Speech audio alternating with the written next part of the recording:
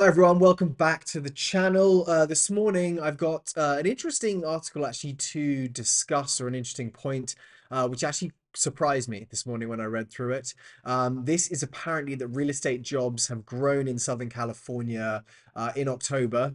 So obviously this data is about a month old, but it was 2.1%. Now, what I'm experiencing in real estate, and obviously I see more of the kind of residential sales agents and mortgage lenders, is that it has not been the case, or it's the opposite of that.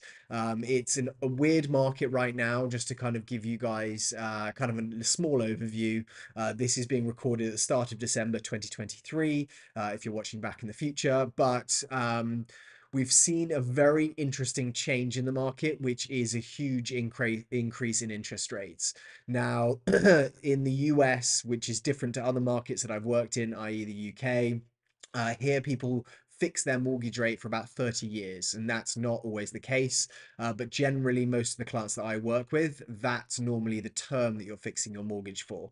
So now that interest rates have risen in the last 12 months from about 2 to 3%, all the way up to really 8 or 9% is what some of our clients are now getting, is a mortgage that they would have qualified for that lower amount previously for. That has now led to the fact that no one really wants to sell their house. Now, I think that that is variant on people's situation. You know, you may need to upgrade your house, or you may need to sell it for financial reasons, etc., etc.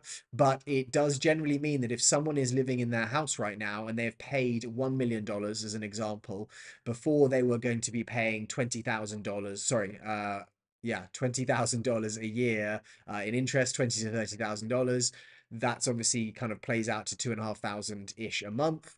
That has now increased to a point where if it is 8 or 9%, you're paying $90,000. So you're effectively tripling, quadrupling to tripling your monthly outgoings or your yearly outgoings just on interest to live in the same house. So if you have that rate locked for 30 years, and you have maybe 20 years, for example, on that mortgage, it may seem like an awful idea to sell that house, because at that point you need to get a new mortgage on a different property. Now, even if that property is, a third of the value, you're going to be paying the same amount of interest, as opposed to if it increases or it's the same amount, then you're paying a lot more money to live in a similar house. So it stopped a lot of people from selling their houses, which has meant that the actual supply and volume that has come out in the market has reduced significantly.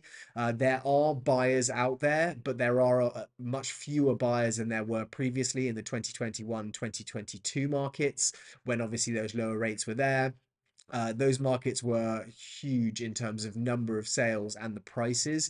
For instance, I actually bought my house at the end of 2021, and we had 7 multiple bids that we were competing against to buy the house.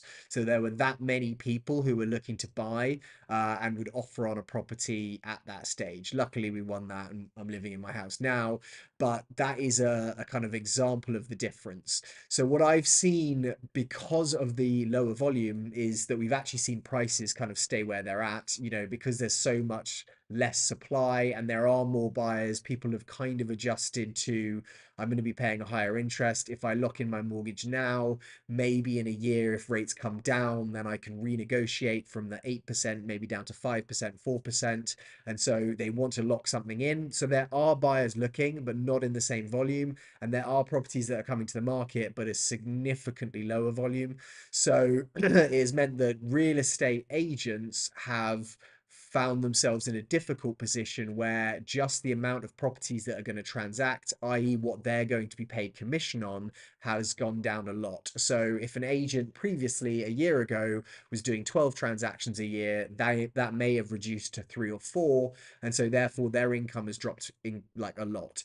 So that also, I think, in my mind, and from what I've seen, has led to less agents potentially looking at real estate as a future career. If you're thinking, right, I'd like to go into this industry and I could make $100,000 a year. If that is suddenly decreased to $30,000 a year, it does not look like a particularly good thing to be getting into. Now, looking at this, and apparently the 2.1% increase actually in the amount of jobs in the real estate industry, when I saw it, I was very surprised. However, this does actually factor in jobs from all of the real estate industry. So that's not just agents, mortgage brokers, that's also people in construction and investors. So I can kind of see after reading through this where that may have increased and actually overshadowed a decrease in other areas. So apparently it's 2.1% increase, and this is Southern California, which leads to 16,300 new positions, which is a lot. This upswing is showing a market recovery, and apparently in the spring, that was a very different situation where 4,600 real estate jobs were lost.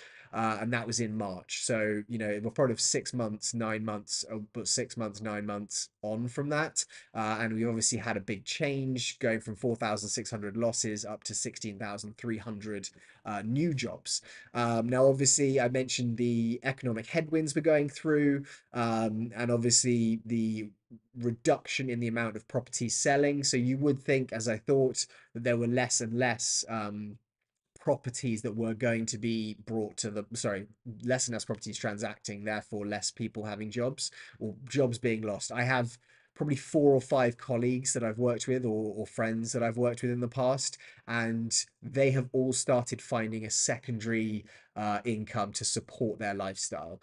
Now, I think being a self-employed person, if you're not aware, in real estate, in as an agent, you are self-employed, and so you are only paid on what you do. You're not paid a salary.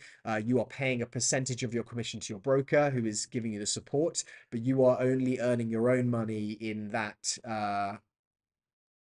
you're only earning your own money from the commission that you're effectively getting from selling these properties, or leasing, I should say. So I have seen that those people have actually said, look, I need to pay my rent, I need to support my kids and do those kinds of things. So they've actually looked for second incomes that will support that, including one friend, I think, actually, who's now working in a bar. And so that's a great job to do. And actually in the US, with tips and how actually the service industry is, that is a good source of income. But he has diluted his focus on real estate now to be doing that as well, which is something I didn't see before. So obviously there are economic headwinds, not just in real estate, but actually, looking at the growth of the economy. But I think, and what this was kind of talking through, is a lot of that gain is in the construction side of real estate jobs. And so what I have also seen, and this probably makes sense having given you that context, is that because people are not leaving their houses or selling them, or buying a new house, a lot of people therefore have decided that they are going to be stuck.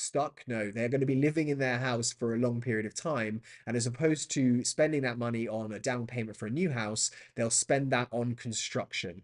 Now, that is improvements, making the home, interior better.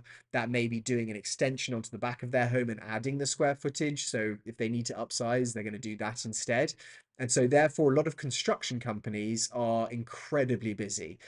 They are now, experiencing probably 2 to 3 times, that's just a complete estimate, the amount of demand for their work than they previously had. And so they're probably hiring a huge amount more contractors and subcontractors to be filling the void and coming into that. So I can kind of see where that is going to outstrip the losses that may be in other sectors. The other sector that I've seen a big drop off in is the mortgage broking sector, where I spoke actually and had lunch with one of my mortgage broker contacts a couple of weeks ago, and he said that their volume is 20% what it was 12 months ago. So the amount of loans that they are financing is only 20. And that's for 2 reasons. What I've just mentioned is that people are not buying houses and they're not really selling houses to redo a mortgage. And the other side is refinancing.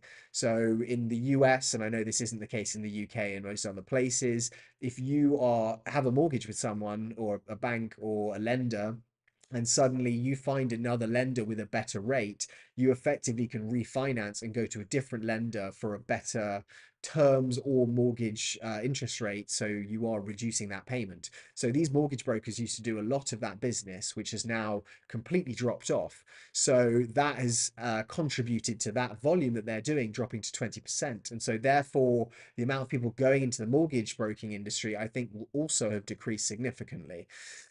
So that is kind of where I think it is at the moment. Apparently, we are 10% in terms of the real estate market of jobs in Southern California, which again was a figure that really blew my mind. And 7.3 million people employed across all of the industries. So it's 9.9%, not 10%, sorry. So this is going to be something to watch. I will kind of keep you guys updated on future videos, just to kind of obviously see if that continues and we have further increase, and if I can get more information on this. The other thing as well, which I think is interesting, is the data is hard to get on real estate agents. As I said, all of the agents that I work with are self-employed, and so therefore they're doing transactions, but it will show on the data that they are a real estate agent. And that is probably just showing from they have a real estate license. So they've gone through the licensing and got that license. And they also hang that license with a broker.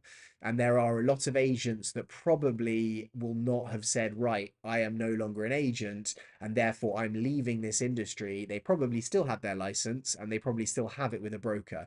So there may have been a lot of real estate agents and mortgage brokers. I'm not sure how that works entirely, but that still show as employed and under that sector of still being an agent, however, are not doing business and have found another form of income. So that's another thing to think about. And I'm going to try and track this as closely as I can. Thank you guys so much for tuning in today. I'm going to be back with another video tomorrow discussing a different topic, or if this has progressed at all. If you could like, subscribe, leave a comment below, just letting me know your thoughts, I'd really appreciate it. And I will be back tomorrow to say hi to you guys again. Goodbye.